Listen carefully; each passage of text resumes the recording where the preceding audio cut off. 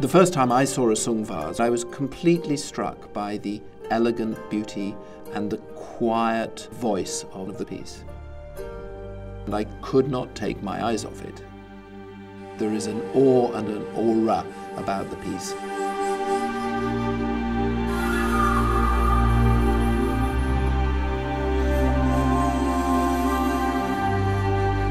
Sakamoto Goro is one of the great icons of the Japanese art world.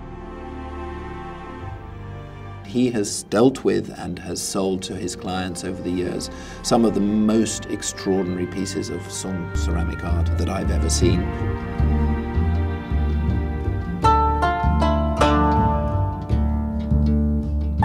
The Japanese appreciation for Sung ceramics really started at about the time that the Sung ceramics were being made. Japanese monks and indeed Chinese monks admired this aesthetic, and it fit with the Zen philosophy.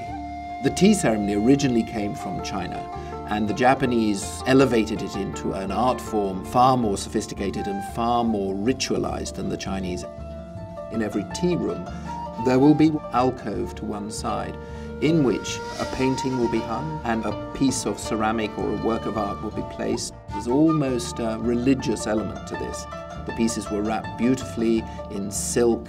The way they're wrapped up is designed so that the unwrapping is an unveiling, so your excitement, your anticipation is built.